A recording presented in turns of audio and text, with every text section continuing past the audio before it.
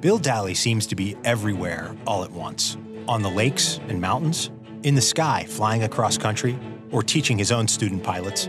At night, he might be outside in the Nevada countryside photographing the universe. These are his pics. The next day, back in his home electronics lab, making custom computer chips, or just inventing things.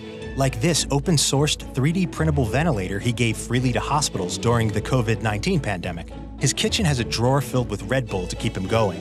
He also photographs gazelles and crocodiles and eagles. And when he's at work, he's the chief scientist at NVIDIA and the mind behind groundbreaking computer processing technologies that power AI. Growing up in Silver Spring, Maryland, Bill Daly's early life went exactly as you might suspect. He loved math and science so much, he quit high school early because he'd exhausted all the advanced classes. I actually wound up getting my high school diploma after my sophomore year in college when I sent my transcript back to my principal and circled the courses that he should give me credit for, and he agreed. By the mid-1980s, Daly had become a researcher working on a computer technology revolution, a new way to speed up CPUs called parallelism. If you think of a classical CPU as one person working through a list of 10 math problems, parallelism might be 10 people, 10 CPUs, each tackling one of those 10 problems. Combining many chips into one big processor promised to really speed things up. I was working hard on parallel computing, figuring the whole world was going to embrace it. Daly couldn't have been more wrong. In the 1980s and 90s, the speed of standard CPUs was doubling with each new generation. A computer purchased in 1993 might be twice as fast as the 1991 model. The PC industry simply didn't want to invest in the infrastructure needed for parallelism, not when it could just keep on making faster chips. By 2005, the PC industry could no longer make faster chips. Chip makers had reached a material speed limit dictated by the laws of physics. After decades of obscurity, Daly's groundbreaking work emerged as the way forward, allowing the stalled computing industry to continue advancing. But by then, he was already on course to transforming computing a second time. When a CPU processes data, it has to go somewhere. Usually it gets stored into memory.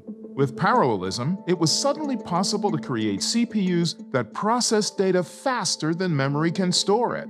For some chip designers, this represented a limitation. Daly saw things differently.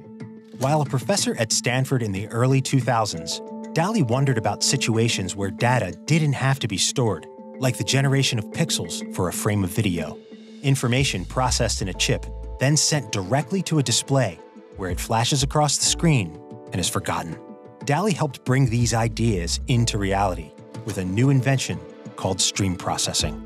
And that really grew into GPU computing. Stream processing marked the birth of the modern graphics card and the billion-dollar industries that depend on it. By 2009, Daly joined the world's largest GPU maker, NVIDIA, as chief scientist. By then, GPUs had massively accelerated architecture, engineering, gaming, simulations, 3D animation, and visual effects.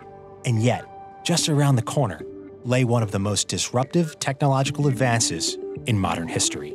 With thousands of parallel processor cores, stream processing GPUs are perfect neural network number crunchers, a foundational technology directly responsible for enabling the AI revolution. Today, AI shapes nearly every industry, from entertainment to energy, healthcare to education.